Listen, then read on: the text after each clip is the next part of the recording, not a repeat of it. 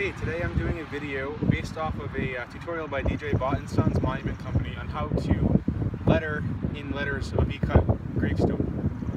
These are my great-grandparents on my father's side, my father's mother's parents. Some of these lettering, this time of the day you can actually kind of see the lettering, but when the sun's out and you come here, it's like, it almost looks like the back of this whole gravestone is just blank, like it hasn't even been carved yet. So I'm going to clean these letters out. I actually already did scrub them down. They had some moss growing in them, and they actually still do. There's this one little letter here. It's got some moss growing in it.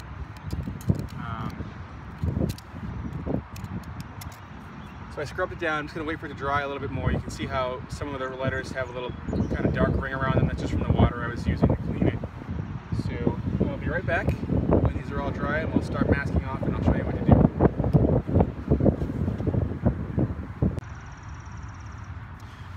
Okay, I've got it all masked off. As you can see, that's just the area that's got the lettering on it. The rest of it's just uncarved or rough edges around the edges there. So masked off as much as I could. I just didn't want to have to clean up more than I have to, because the overspray is going to get pretty much everywhere in this unmasked area when we go spray it. So next part is, oh yeah, you can see the letters are a little bit less hard to read, a little bit more hard to read now too, although it still looks like you can read them. So I don't want to prove myself wrong here and the fact that they're illegible, but trust me, they are most of the time.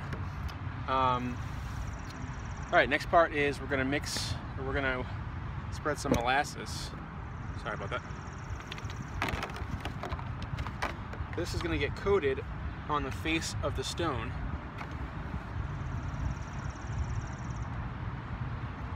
We're going to roll it on with a foam. It's like a 6-inch foam roller, just foam, not like a nap, not like a, I don't know, a regular roller with a nap, just foam.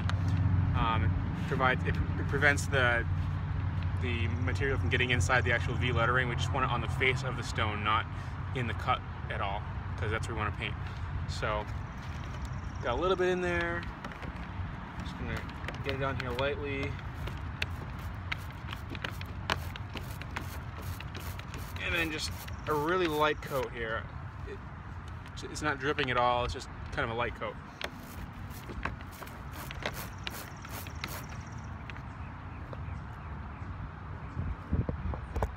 Sorry about the jolting. Okay. Now, let's see. I'm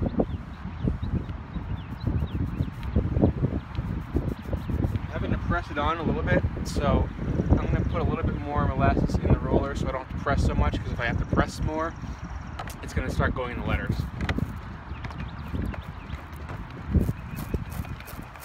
Okay, it's a little bit more on there. It's still not dripping. That's pretty good, so I'll try that. I've never done this before, but in my belief, the key is to take your time in getting this on here, because we don't want to start having to press the molasses in the letters by accident.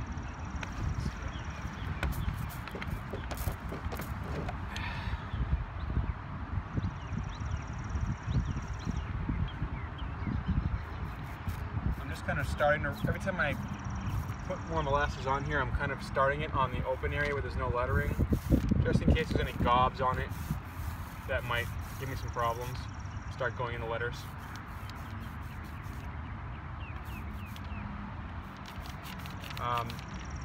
So again, the reason we're using the molasses is because it doesn't really dry on the face of the stone so much. It just kind of sits there and it stays gooey for a while. So if you ever painted anything and you don't prep the surface the right way, the paint just peels off soon after, you know, whether it's a month or a year, depending on the use. So we're kind of trying to replicate that, essentially using the molasses. We're just giving it a horrible, horrible surface to adhere to by using this molasses on here. That way it's easier for me to come and take it off after I finish painting.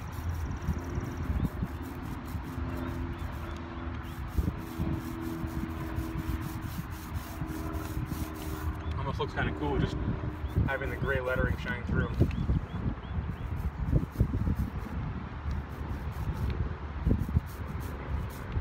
One other thing that's really cool is this family as with almost half of my family came from Lebanon, so they have this cool little, I say it like it's a novelty, but it's their what I'm assuming is their family name wood in Arabic on here. So every time I come here and see the stone, I really want to like be able to read not read it, but see what it says and like see the actual writing on here. But it's so hard to see it because it's like it blends in with the stone so much. So hopefully by putting some paint in there, it'll really make it pop out of the stone.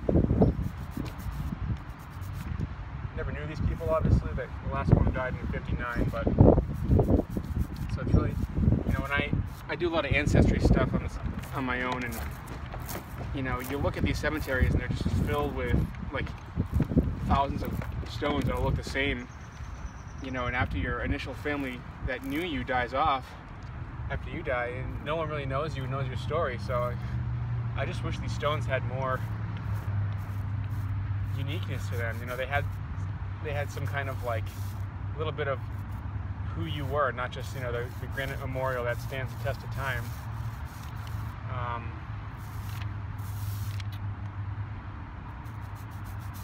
This guy Gabriel Wood was a really great woodworker. He made some really ornate pieces that are at my great aunt's house. My uncle George died 2 years ago in 2014. He was their last son that was alive. He was a pilot in World War II.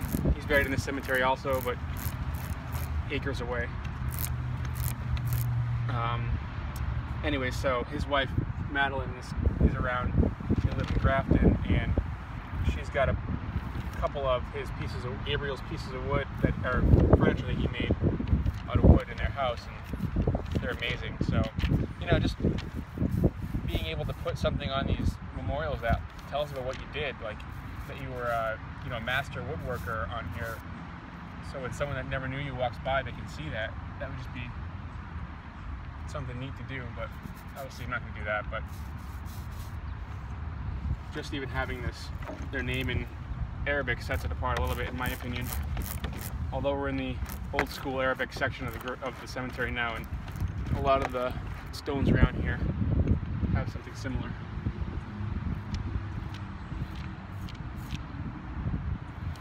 So it looks like it's going on okay.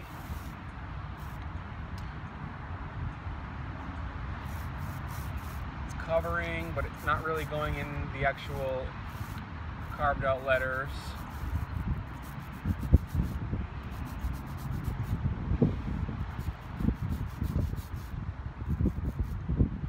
It's kind of my first video of doing this kind of thing without just doing it on my own and being silent, so it's kind of awkward for me to do this work and then lose focus, but it's cool. I like it.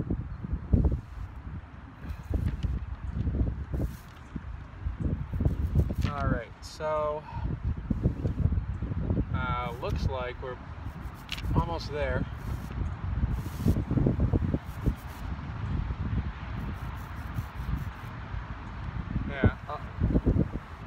Yeah, and I had the temptation to like put the roller on its side and just kind of squeeze something in between some letters, but I don't want to cause more problems for myself, so I'm just going to take my time and roll over it enough times that it covers. I still got some sparseness right here.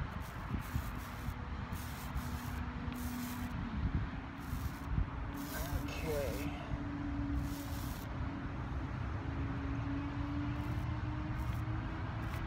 And obviously nothing I'm using today is shown to degrade the stone.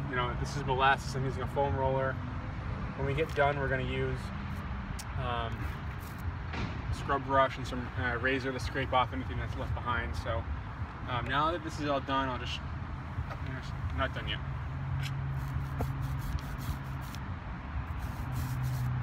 Just kidding. Yeah, that's good, I think. Cool. Alright, now that that's all set, I'm going to give this a minute just to set up a little bit. So, just molasses I bought from the store. I don't even know what brand it is, just whatever was on sale.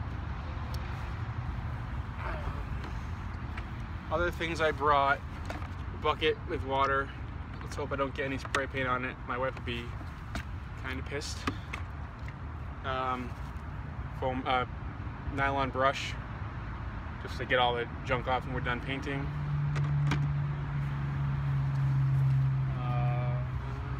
Razor, it's around here somewhere, but the rectangle blades. Oh, this little thing with the little green handle, so it's easier to use when we're scraping off the final product. And then I also brought a bunch of newspaper and tape, obviously, and dish soap, paint thinner, in case it's giving me a really hard time coming off. So while that's drying, what else can I say? Oh, so with the masking, I just really tried to make sure that there's not going to be any overspray from the spray can getting on the stone at all. You can obviously get it off the flat part really easily, the polished part of the granite, but these sides are rough cut, and you know, if you get paint in there, you're kind of screwed. So it's not coming off till nature wants it to come off. One thing I was thinking was, so this stone is obviously here probably at least 65 years. I almost wonder if more of these stones were painted in the lettering and the paint's kind of gone away. When I was a kid, and even before I started learning about this a little bit, I just imagine there's some kind of like magic paint that always stayed there with the stone the whole time and never wore away. But I mean, just like any paint, you know, nature's gonna run its course on it eventually, and it's gonna go away. So maybe these letters were painted at one time too, and they're gone. I don't really know, but yeah. I didn't really ask anyone else in my family if this was okay, but honestly, this stone shows no signs of anyone having been here. So, you know, I planted flowers here last year, and I came back a little while later and they were dead and gone. And I don't know, the people that would have visited these stones that I know are not around anymore either. So kind of operate under the mindset of, you know, do it now and ask for forgiveness later. So I'm going to pause this and come back in a minute when this molasses is a little bit more set up and I'm ready to start spraying. Alright, it's been about 5-10 minutes maybe. I'm going to start spraying. One thing I forgot to mention, it's kind of ironic, this page right here had the obituaries on it. I'm still new to this, I haven't really desensitized yet. Okay, this is just Home Depot Rust-Oleum spray paint. I don't endorse it. I haven't even used it yet on this application. But this is what I'm using now. So don't buy it unless you like the outcome of this video. It says it's good at masonry. It's not like a specific, like, you know, masonry formula or anything like that. I couldn't really find anything like that. In the video that I watched, it said that there was no big deal in the differences. So it was all the same once it entered the graveyard. So we'll try it out, see what happens. This is gonna feel like so wrong doing this, but hopefully it turns out good.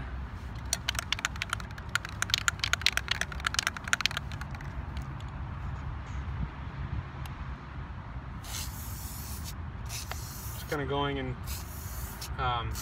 different directions to make sure it all goes in okay.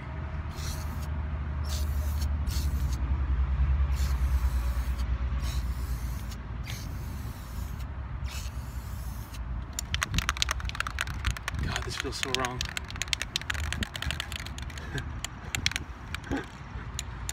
Anything I can do to make this operation look more legitimate while there's other people around makes it better.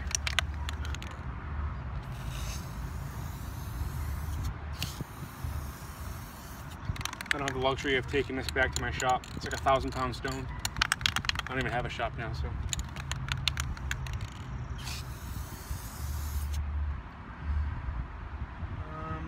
So I'm just kind of looking at the letters. The face of the stone was obviously more smooth, so the paint's kind of like glossing on the top of it more and like orange peeling a little bit. Inside the letters is not so smooth yet because they were just ground out or carved out or whatever. So it looks like they could probably use a little bit more paint inside the letters. So one thing I'm just trying to be conscious of is not letting the paint drip too much.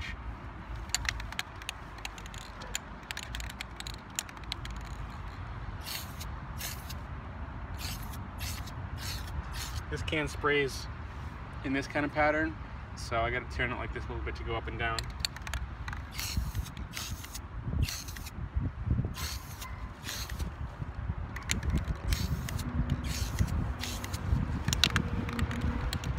Again, this is my first time doing this, so I'm getting a little gun shy because it just feels so wrong. Spray painting a gravestone.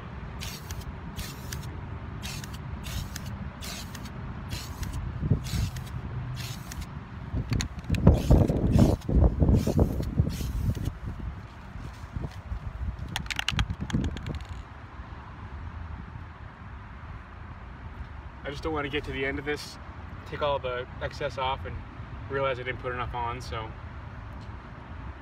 again, it looks like coverage is now pretty good. There's a lot of reflection of white inside the black in the letters. I think it's just from the sky and from my white shirt, but it's tricking me to make it look like it's not yet covered. So I just don't want to go overboard.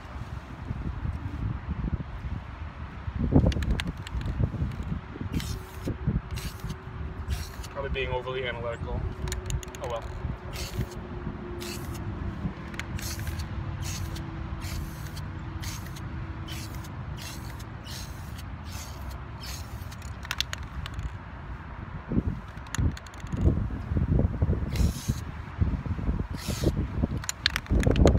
Alright. I'm good for a while. I'll come back when this is dried a little bit. One thing I want to go over is something you can do if you get some dripping inside the letters, because the dripping just generally isn't good. It's probably going to make it less adhering. So I brought this little detailing little paintbrush I got from Michael's.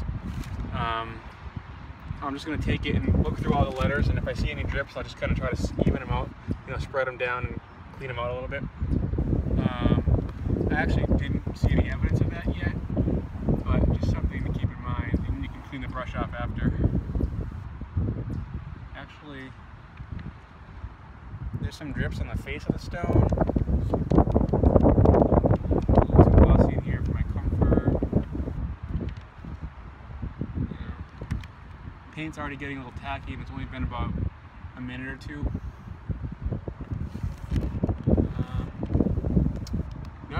It looks good here.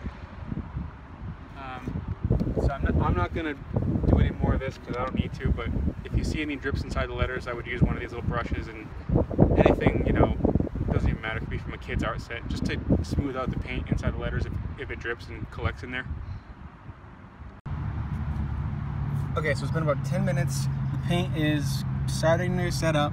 I just got so excited that I started working on one of them. As you can see, here's some of the wording. I did a little bit of scraping on here, and it came up pretty cool. So that's just the width of the razor blade scraping away the surface, leaving behind the paint inside of the number. It's funny because in here it's still sticky like molasses, like something got spilled on it on a granite countertop, but we'll clean that off after. So pretty cool. By touching the surface of here, it's not even so much tacky. Well, actually it is. Well, that was a high spot, but some of the lower spots less tacky, but so I'll probably wait a few more minutes before I come back and start scraping the rest of this paint off. But looking good so far. Okay, it's been about 20 minutes since I put this coat of paint on, just the one coat.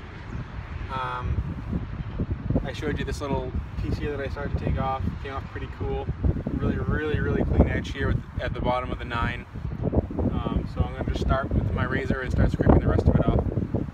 In the video I mentioned earlier, they used this thing called a clean stone. It's basically like a stone, a block made of like recycled ground glass, which is not as hard as the granite, so the glass will kind of eat away while getting all the gunk off the face of the stone, but leaving the granite intact. I don't have one of those, so I'm just going to scrape and brush at the end. We'll see how it goes. Maybe I'll use the brush more. I'm not really sure yet. Just going to start.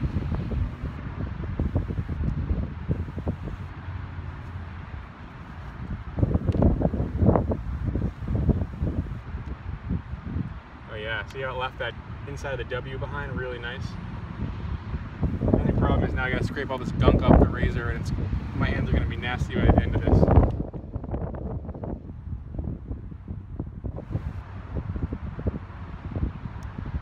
The cool thing is too, since the paint is really not bonding to the surface well, which is what I want, it's kind of like tearing a sheet away behind it. You can kind of see when I pull on it, it pulls a little bit with it. Even though that's happening, it doesn't affect what's inside the lettering. It's not really connected to it. So no matter how much peeling away we have on the surface, it's not affecting inside the letters. So we're still getting that clean edge.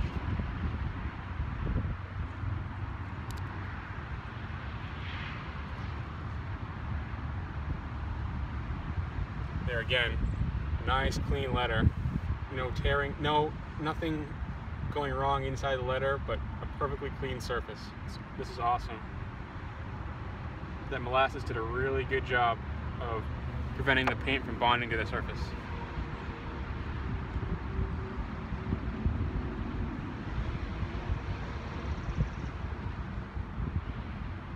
Oh yeah.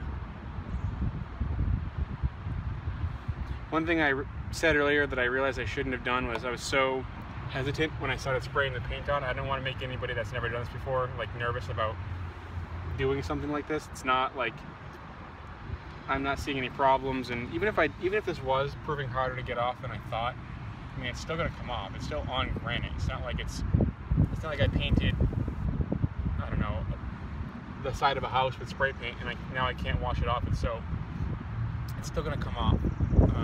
So I would still encourage someone to do this.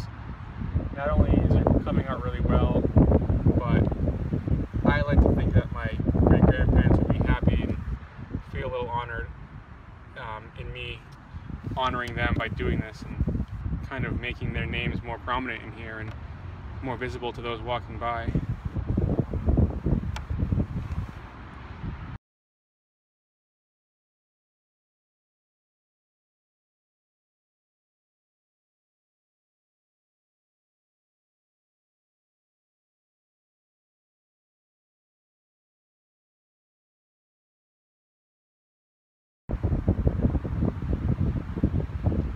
Really excited too that this Arabic writing that says wood is going to be visible now. Honestly, up till now I really haven't been able to, I mean, I can't read Arabic obviously, but I haven't really even been able to see what it said because it was just so, it blended in with the stone so much, you know.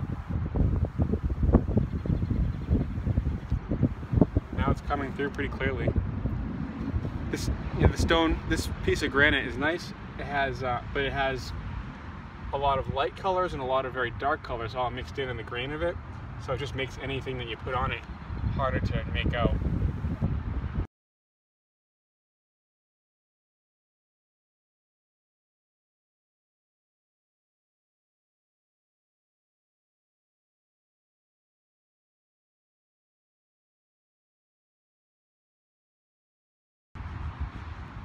Some of the spots where I started by like peeling some of the paint away and didn't quite finish and then came back, some of the paint actually dried a little bit on the stone, so it's taking a little bit more effort to get it off, but it's still coming off okay. Like, I don't know if you can see right here. Just maybe have to scrape a little more. And again, this whole surface is kind of sticky because of the molasses, but we'll get it.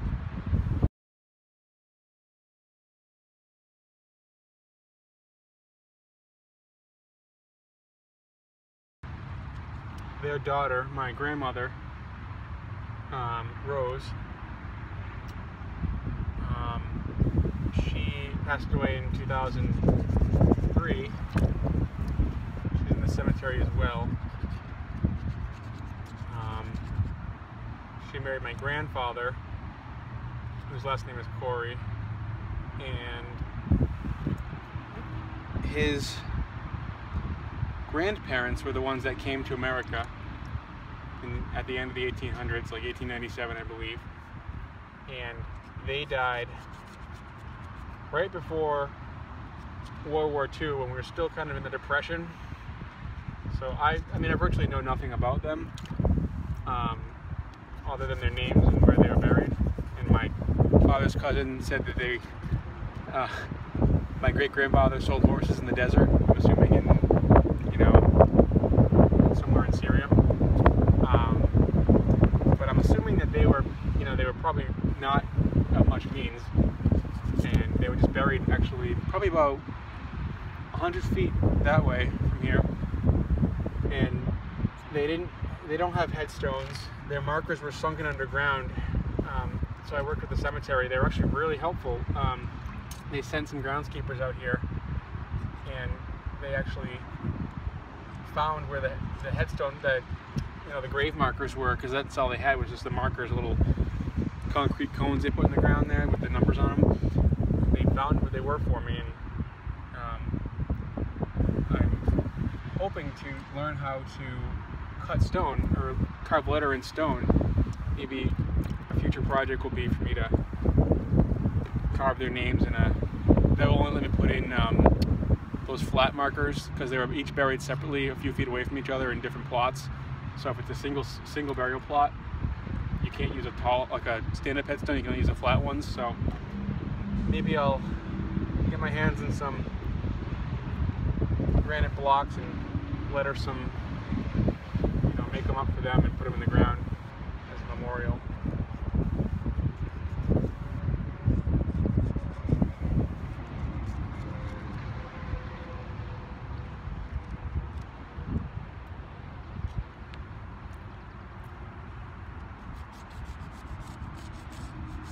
So at this point I could stop.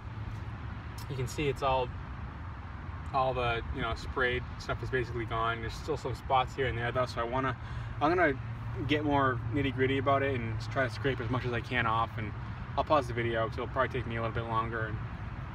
And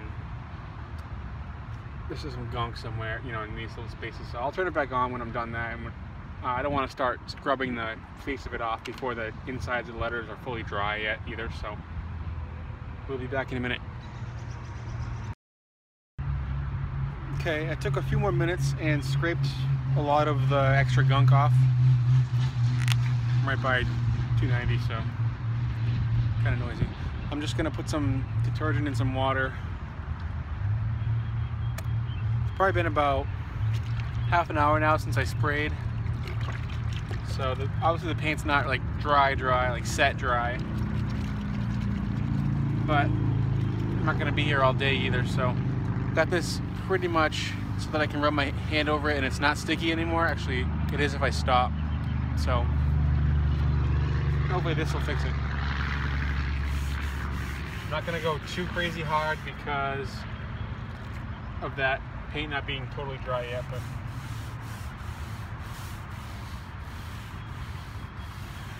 some of the suds that are coming down, I'm noticing they still have tints of the molasses in it, so that's good.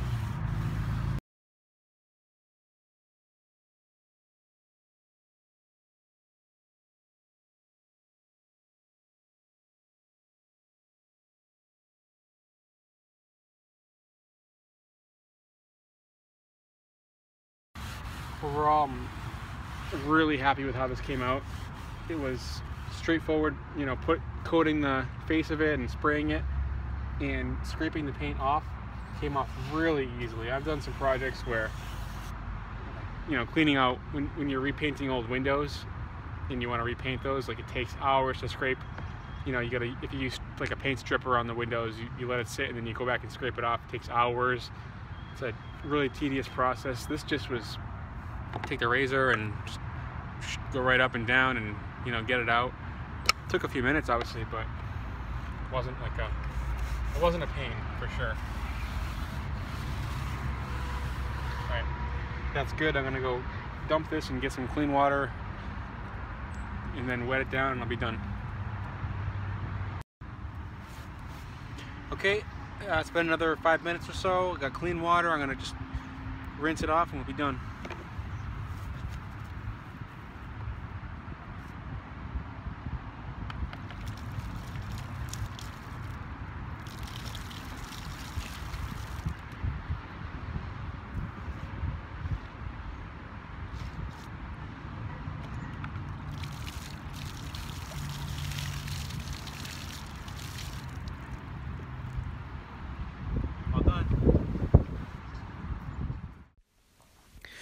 All in all, I was pretty happy with how it came out.